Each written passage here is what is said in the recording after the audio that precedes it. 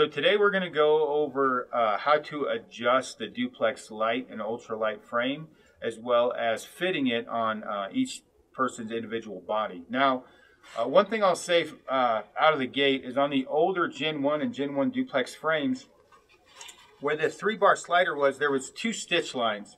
And people get confused with that with the newer systems. What it used to look like is there was a stitch line,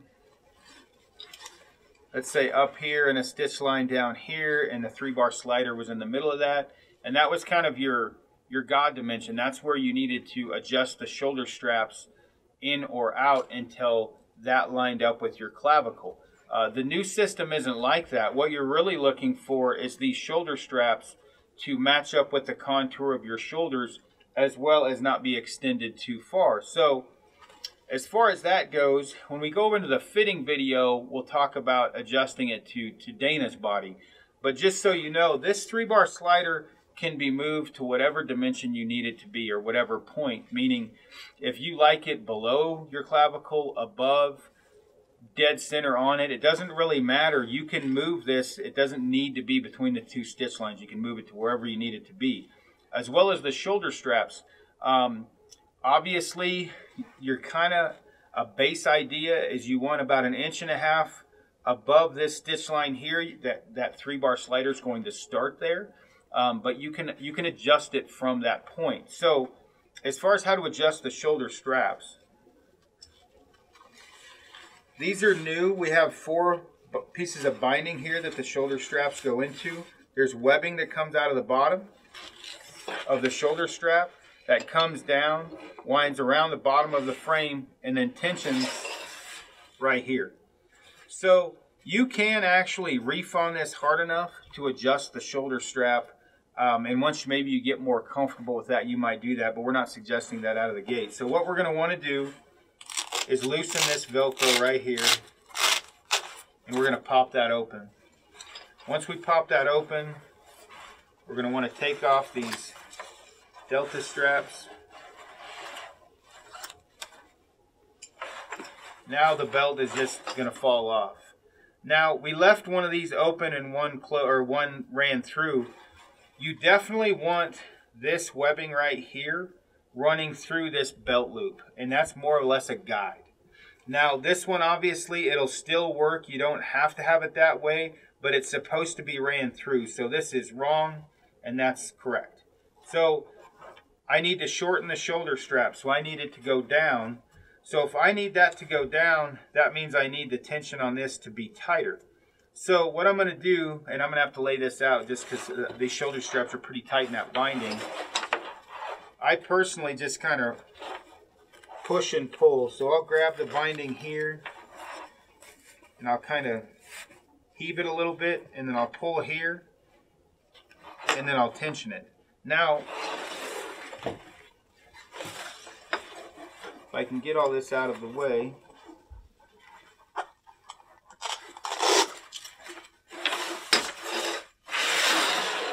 you can see right here the dimensions, right? If I'm running it shorter or longer, and you're going to basically, or what I try to do is base the height off of the bottom of the shoulder strap so you get them even. Now, in some cases, like me, my right shoulder is quite a bit bigger than my left, so I'm going to have my left side longer or shorter than my right side. This is going to be extended. So it's pretty simple. You just kind of heave this a little bit. It'll work its way shorter, and then pull it around, tension it here. That's all you have to do. Put it back together, try it on, and you're ready to go. You can do that again with it all. You can shorten it or lengthen it with everything put together, but it is a little bit of a pain in the butt. You'll have to practice with it. So that is the biggest adjustment. That's what you have to worry about right there, is the shoulder strap length. Once that's correct, then you just slide that 3-bar to where it's comfortable, as well as adjust the load lifter angle. And we'll do that in a minute here with Dana. All right, so this is Dana's. This is actually a prototype frame. It's brown. We do not make that. This is one Dana got to test out early. And we have this set up for her. Now, one of the things I wanted to talk about before Dana throws this on is with Dana, these are the shorter shoulder straps. You have about an 18-inch torso, 17 and a half. You know, if Dana, let's say, was 40 pounds heavier, she would need the longer shoulder straps to go over the contour of her upper body. But in this case, they're pretty far down. They're not quite bottomed out. But what that does is the shoulder strap, where it gets narrower, there's a little bit of play here. You can choose to actually pull this shoulder strap out and just run this in front of it. You don't have to have the shoulder strap through here if there's a bunch of play in there. It doesn't matter if it's in there or not. You also may want it to curve a little bit more around you, and you may not want to run it through there. This really has to deal more with really short people or really tall people, of where these will run through. In the most case with tall people, it's going to run through them all. With really shorter people, you may not run it through that one. In Dana's case, it works fine with it running through that one. So you can, I mean, you really can customize it, I guess. Customize it is what I'm getting at. So there you go, Dana.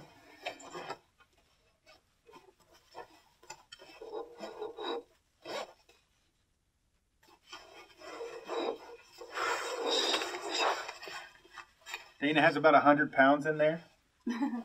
Just kidding. Close.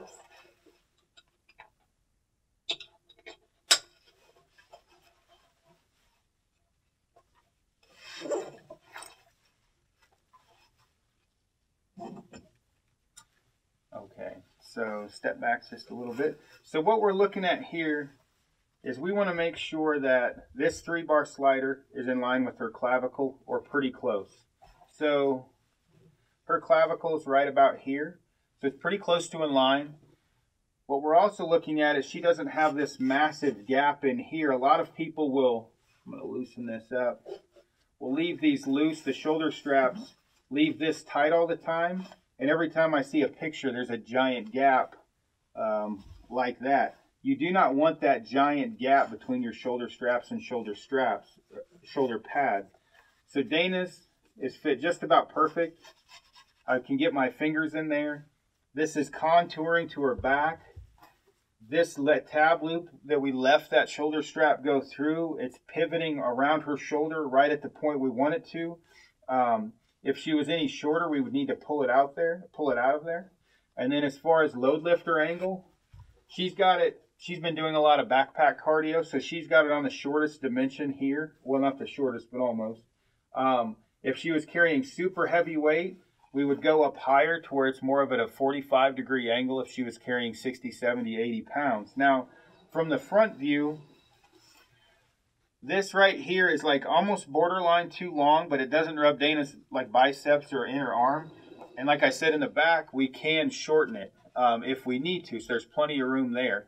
So the next thing is the chest strap. Now, with men, it's not as much of an issue as it is with women as far as where that thing runs. So what you want to make sure and do is there's a 3-bar slider right here. That's adjustable. Just because this bottoms out on that doesn't mean that that's the only place it can go. That chest strap, the sternum strap is meant to go up or down. So as far as women go, I mean, I kind of always suggest it to go like, well, it's perfect for her. Right there? Yeah, right there. So if you go any lower, it becomes a problem for some women. And if you go any higher, it'll start to cut like into your neck. And it's just not comfortable, nor is it really doing its job of keeping the shoulder straps stable. So now, if Dana was running a 26-inch frame, for example, it would be, 2 inches higher.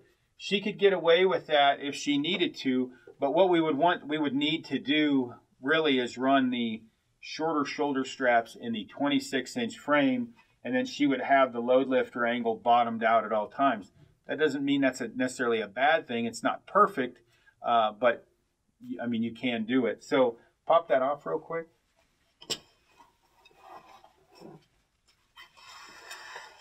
So Dana, how tall are you? 5'9".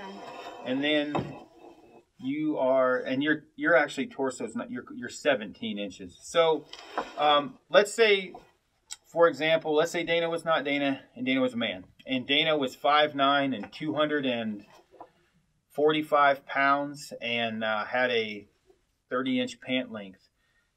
Technically, a person of that size is probably going to have to run the longer shoulder straps more than the shorter. If you're really big upper body, that kind of throws a monkey wrench in things because the shoulder strap has to curve around that big barreled chest.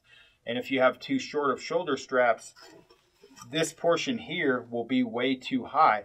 So that's something to take into consideration. Other than that, the only thing that I wanted to kind of point out, when Dana had this on, if you're pulling this load lifter and it bottoms out on this 3-bar slider, you definitely need to slide this lower. And in Dana's case, her clavicle was about 3/4 of an inch lower than this 3-bar slider when she just put it on. So what we're going to do is lower that down. That's 3/4 of an inch she needs. Now, that normally isn't going to be a problem, meaning a problem if Dana could have left it the way it was and it wouldn't really have been an issue. But if you get a super heavy load and you go to reef on those load lifters and you bottom out on those, a lot of people wonder what's going on. Those probably aren't adjusted correctly. You need to slide them forward. So again, the first part of the video, you can see how we adjusted the shoulder straps. The most important thing is the contour of this shoulder strap matching up to the contour of your body. Then you move the 3-bar slider to line up with your clavicle and you're good to go. There's not really a right or wrong dimension exactly. It's more what's comfortable for you and then adjusting them to that, to your specific body.